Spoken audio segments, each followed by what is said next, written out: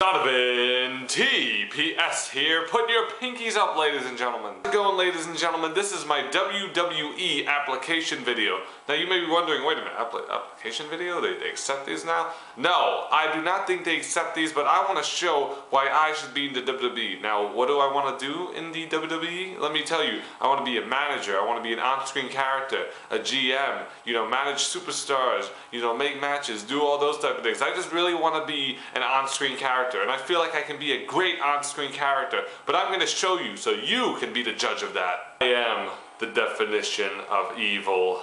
I am the definition of darkness. I am the one who lies under your bed waiting for you to go to sleep, and then I sneak out through the shadows being unseen by you because all you see is light. And I am evil, pure darkness, pure demon, all demon as a matter of fact. And you know who I am sick and tired of? John Cena. Yes, John Cena, who comes out every single week with his bright fruity pebble colors. Let me tell you something, John Cena. I wear black. I wear darkness. Why? Because I want to blend in with the night. Alright? Because the night is where I belong. I am the night, as a matter of fact. And you see, I drive in the night. I live for the night. That is all I do. I do not go out in daytime. Why? Because daytime is for the weak. You want to stay in the light so nothing can happen. The real things happen at night. Everything happens at night, as a matter of fact, ladies and gentlemen. And you see, John Cena, you represent hustle, loyalty, respect. As far as I'm concerned, you have none of those things.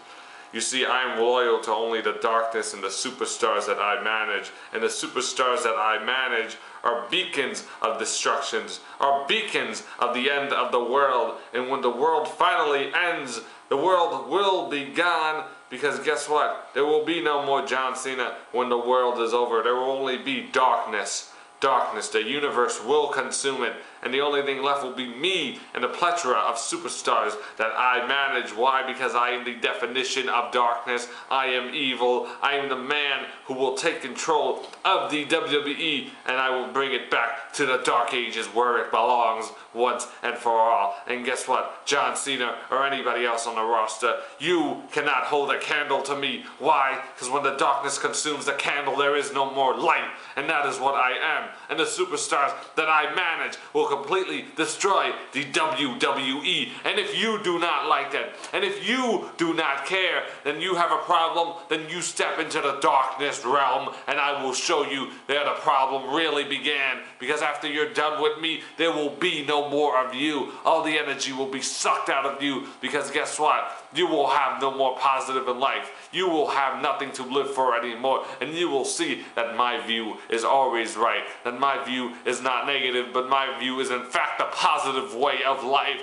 The fact that I live like this is a true meaning of life, is a true way of life. And if you do not like that, quite frankly, I don't give a damn, but I will convert you whether you like it or not, alright? And by the time I'm done, I will rule the WWE with my plethora of superstars, the beacons of destruction, and there is not a damn thing you can do about it, because darkness will always rule at the end of the night. Ain't I right? How's it going? I'm Donovan, and I'm here in the ring. I'm here in the ring, and I'm just doing a dance, doing a dance. Did anybody watch that Big Show match last week? I mean, I felt like I was watching the Big Slow, because it was like, he's gonna rev up that knockout punch. It's like his opponent could like move. It's like I'm reading the book. I'm drinking coffee. I'm talking to Caitlin, and I'm talking to Hornswoggle at the same time. Homie and Hornswoggle have an intellectual conversation while Big Show's still revving up. Still revving up. Still going slow. Still going slow at 1 mile per, like, every 3 years. Still going slow. Still going slow. Still going slow. And how about Undertaker's entrance into the ring? I mean, have you ever like sat through an Undertaker entrance? I mean, there's so many things I've done when Undertaker is coming to the ring. I mean, I've used the bathroom.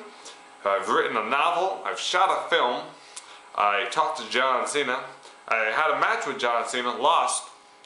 Fortunately, he did his 5 moves and did it. F you. CM Punk put me to sleep. He was talking to me about something, I don't know, something, you know, like straight edge lifestyle. I was like, and I'm like, he didn't even need to hit me. I was already asleep. So while Undertaker's making his entrance, I'm like, all right, what am I gonna do? I redesigned the WWE Championship. Yeah, it's somewhere here. I'm sure Rock has it or something. I don't know. Rock has it. Austin. Okay, Austin has it. But anyway, yeah. So Undertaker's entrance. We fit like 10 extra WrestleMania matches while he was making his entrance. We did 10 extra matches in the ring. If you didn't know. We did that, so while we waited for Undertaker. But anyway, back to Big Show. He's still hitting. He's taking longer than Undertaker's entrance. Because he's big slow. He's a little slow. Don't tell him I said that though. Don't. He doesn't like it. He doesn't like it. Did you know that Knucklehead? That was actually that's how he actually acts. It's not. Wasn't he wasn't acting. It was him. And then maybe Big Show's acting now when he's in the ring. Or something, it's confusing, I don't know. How did Hornswoggle get the ability to talk? I don't remember. How Santa Claus gave it to him? Didn't Stone Cold stun him numerous years ago? What about Santa Claus's brother, Santa Claus? Nobody remembers that, I do. I met Santa Claus. He's not that bad of a guy, not that bad. Billy Bob Thornton was more of a bad guy and bad Santa, but Santa Claus, But anyway, so Big Show is still doing a punch, and then finally Big Show's like, oh, you know what, I gotta go eat some more food, I'm getting hungry. So he stops the punch, and so it's like 80 minutes have passed already. It's like, I don't know, maybe, I talked to Vince about bringing back the Women's Championship. He agreed, then he disagreed, then he agreed, then he disagreed again, then he agreed, disagreed, agreed, disagreed, disagreed again, agreed, all in that time, and then Undertaker never got to the ring. Undertaker had to miss getting into the ring for some reason. I don't know. But Undertaker versus Hornswoggle WrestleMania. Make it happen, Vince. Make it happen. Ryback and CM Punk are exchanging blows. This is a brutal fight, ladies and gentlemen. This is a brawl. And Ryback hits him with that meat hook clothesline. Oh my God. And the pin. 1, 2. Oh my God. And the referee with a 2 count. It was a near fall, ladies and gentlemen. This is exciting right now. This is getting exciting. And oh my God. What's CM Punk? CM Punk is up. CM Punk with the knee to the face. Oh my God, like his t-shirt says, knees to faces. CM Punk just gave him those knees. CM Punk is a very vicious wrestler. He knows a lot of MMA holds and things like that. And Ryback, what's he going for? Ryback, oh my God, off the top rope. Oh my God, shoulder block. Knocking down CM Punk. I don't think I've ever seen Ryback go off the top rope, but Jesus Christ, ladies and gentlemen, if a meat hook can fly, a meat hook can fly, and we just saw the big hungry fly in the air. And what Ryback has got him up. Oh my God, he's marching around the ring. He's about to go for a shell shock. Oh, but CM Punk rakes his eyes. CM Punk, that devious. CM Punk, that scoundrel. That's what he is. A Nerf herder. Star Wars reference, ladies and gentlemen. And oh my God, CM Punk with those kicks. He's kicking. He's taking a big man down. And oh, a brutal kick to the head. Jesus Christ. And CM Punk's got him in the go-to-sleep position. He hits it. Oh my God. Ryback, 1, 2. Oh my God. A 2 count. A near fall, ladies and gentlemen. Jesus Christ is all I have to say. The Kane. Tonight you're going to have a match with your partner, Daniel Bryan. And guess what? If Daniel Bryan loses, Daniel Bryan will not be able to compete at WrestleMania for the World Heavyweight Championship. So congratulations, you two gentlemen have a match. Have fun, because it's up next. I have a major announcement. Tonight, the Heartbreak Kid, Shawn Michaels, is going to return, and he's going to be the special guest referee of this main event. And what is tonight's main event? It will be Alberto Del Rio defending his World Heavyweight Championship against Sheamus. These two had a great feud a long time ago, but now it's time to relive the feud tonight. So let's get this show started with a tag team match, though. Holla, holla, player, holla, holla, player. I'm just kidding. I'm not Teddy Long, ladies and gentlemen. I'm not going to make a tag team match, but we are going to see Ryback take on Antonio Cesaro. And if Ryback defeats Antonio Cesaro, he will get a United States Championship match at SummerSlam. So it's going to be a very exciting night, ladies and gentlemen. Let's get it started. Hello there.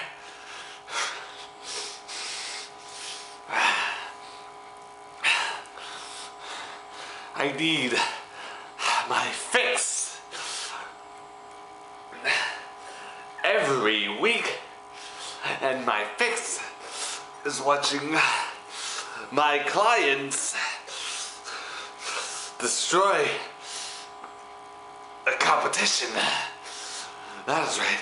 The more I see my clientele destroy the competition, the more high I feel, the more happy that I am to see that my clients are doing damage.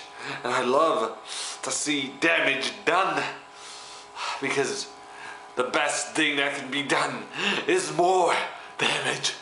More damage.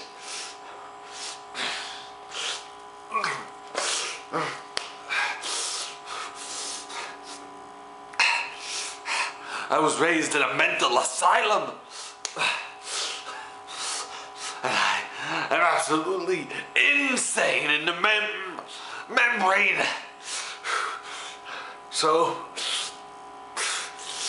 when my clients destroy your client, I'm gonna wrap their body and throw them in the middle of the Hudson River. You'll never see them again. Never again. Never again.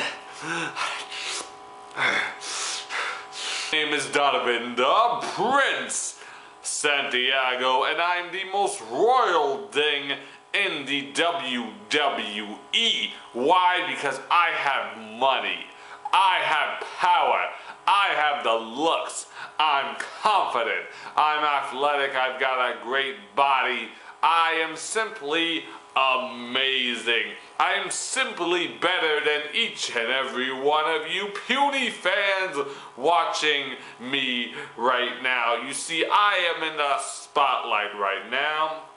I am in the limelight right now.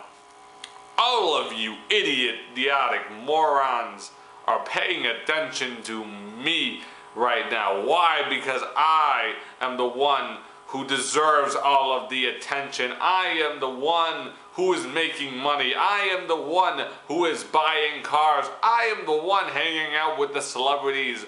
Why? Because I am simply royalty. I am simply royal, as a matter of fact. I have blood of kings and queens. But I decided that I would be better fit here in the WWE, using my money to manage a plethora of superstars. And you see, pretty soon we are going to take over the WWE, and the WWE will soon be owned by the 1%ers. That is right, because I am a 1%er, and all of you idiots, you 99%, let me tell you something. There's a reason you're 99%, because you're lazy and you will not get off of your ass, and all you do is watch WWE shows and you watch me. So whenever you pay your money, it's going towards me, and my wallet gets bigger and bigger and bigger and bigger and bigger, and I can spend it on more items while you idiots and fans complain, why don't we have money? Why don't we have money? Because you're spending it all on me. I am absolutely royal. I am the definition of royalty. I am Donovan, the Prince Santiago, and I put my pinky up because I know that I am better than you. I am the 1%, and you know what? I will rub it in your face every single day for the rest of your life. You will not forget me, because I will be this close to you, this close to you. But guess what?